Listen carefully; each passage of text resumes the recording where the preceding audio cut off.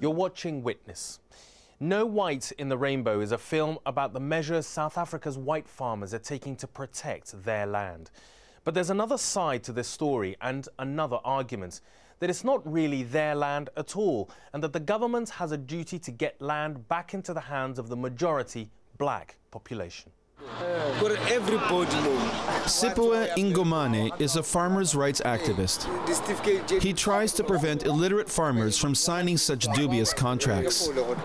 Sipoe says another way white farmers force black tenants off the land is bullying them and making their lives impossible. A white farmer will, for example, make life extremely unbearable for a tenant by locking up gates, closing the water supply, and also ensuring that if it's a woman, the husband is not allowed to come and live with her, and children. If it's a man, the wife and children are not always allowed. Yeah. They want to protect their privileges. That is why they are saying that there's reverse racism. Salome Vessel says the larger politics of the land fight are not her concern. She wants protection and security now. She practices shooting from a moving car. The course participants practice a hunting technique, learning to kill a moving target hiding in the bush.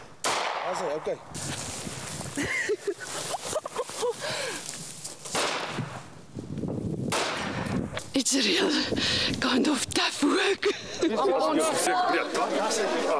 It is really a kind of release. I release the aggressive part out of my body.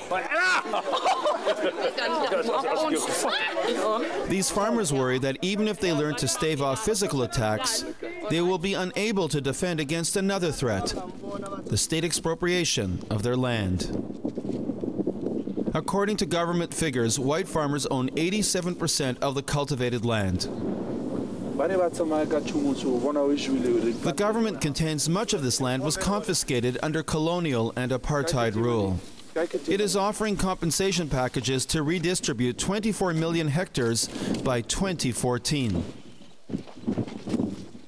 As of October of 2006, if farmers refuse to take the deal voluntarily, the government can theoretically enforce its price and seize the land.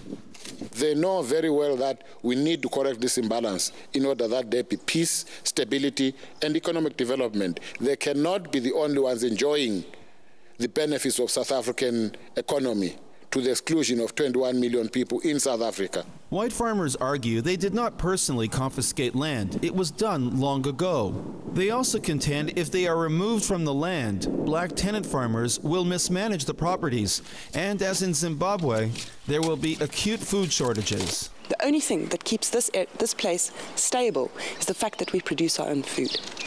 Remove the food production, the element that does produce the food, and we're going to have an entire Africa starving.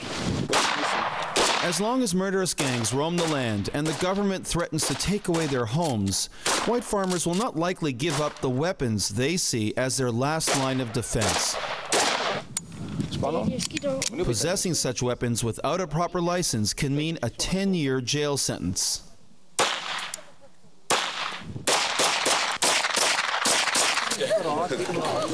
They're very powerful, aren't they? Yes, yes. What do you think about that? It is disgusting for me. You cannot use these weapons against any animal, so you have to use it against another person. And it is very embarrassing for me. But she doesn't want to end up like her friends Clem Ferreira and his wife Ana Paula. Last summer, a gang broke into their ranch house. They dragged Ana Paula to their car. Clem fired at them. I pick up here and I pick up there. They shot back. But as they fled, they kicked her out of the car. It was then they decided to leave their farm for good. And the second time, Clem. And move to Valvouter and work only in their mini market. I was watching TV. They shot quite a few times at me. I'm very lucky to be alive.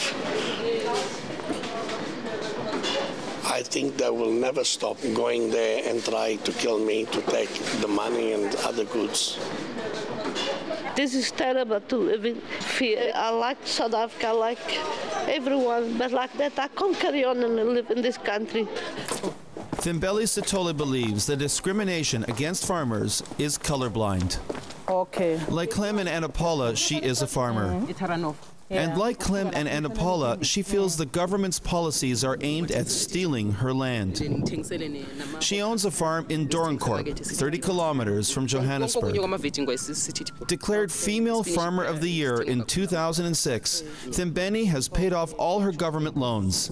Yet the authorities say they will expropriate her farm to make way for housing developments. I feel bad if they want to remove me because I'm a farmer and I'm living with farming. And I'm helping even the community, the HIV people, and the people who are working with me. I'm still helping them to feed their families. So if they are moving me away, I feel cheated. Maureen Mancini is an activist in the Landless People's Movement. She has come to learn more about Thimbeni's case and the neighboring farmers, all of whom are facing eviction. If they remove me here, they must give me another farm and everything that I have got in the farm. There's any money that you borrow from Land Bank like that? Yeah, my start, I got the money from Land Bank, the 25,000. What you've got in the farm? Structures like poultry, piggery, irrigation system. Okay, so you take... Maureen believes the government should expropriate only white-owned farmland that is not being cultivated. The land that is not being used, the government should take that land and give it to the people who are suffering. So all the unused land that is not being used, the government have to utilize that land for the poor people. Maureen is meeting other farmers at Thimbeni's house to organize opposition. Not knowing exactly what They are planning a large protest in Johannesburg the next day. These are the farmers you should have met. Yes. Or you should arrange to meet. Hello. But the plan is in trouble. The South African police called and said they will not issue a permit for the protest. We are going to march. If they want to arrest us, they must arrest us. We are going to march because we do everything in our power, and then it's their fault if maybe they didn't follow what they're supposed to do. 24 hours later, thousands of protesters gather at Johannesburg's train station. The police look on, but don't interfere.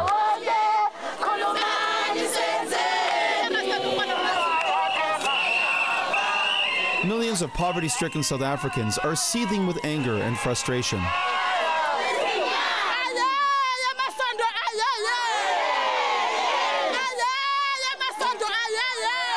Local officials warn that if 3 million hectares of white farm land are not transferred to poor blacks every year, there's a real threat of radicalization within the country.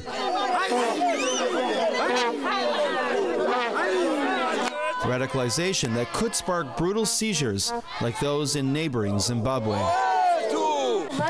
Meanwhile, white Afrikaner farmers like Jan and Salome Wessel are preparing.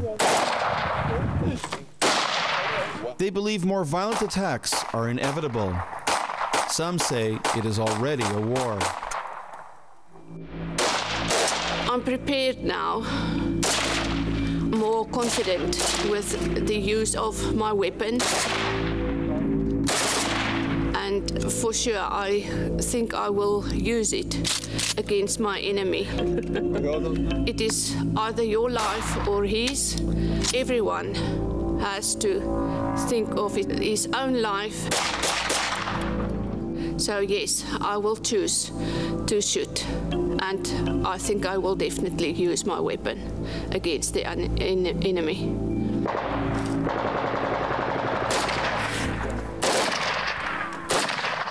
Sad, I suppose, to see a 14-year-old having to learn to use a rifle. So far, since the end of the apartheid regime, only about 3 million hectares of land has been transferred to poor blacks. That's less than 2% of the available agricultural land. And it's difficult, of course, to see how everyone's rights can be respected in situations like this. Thanks for watching, and I hope to see you again on Witness.